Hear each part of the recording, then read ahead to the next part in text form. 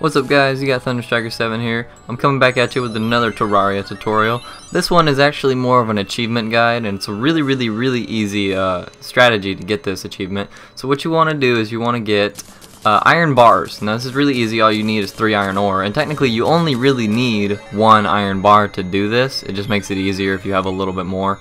So you go over to the crafting session and you see the metal fences. You just craft as many metal fences as you possibly can, and then once you're done, you turn them back into iron bars. And then basically what this does is it keeps going up and up and up and up and up, and you'll just keep transforming those bars back to fences and the fences back to bars, and the achievement is getting 300 items crafted at an iron anvil over the course of time. So doing this will just exponentially just keep going, keep increasing your crafting count. So eventually you should get the achievement. Now after a few tries I accidentally crafted a toilet because, you know, everybody needs one of those.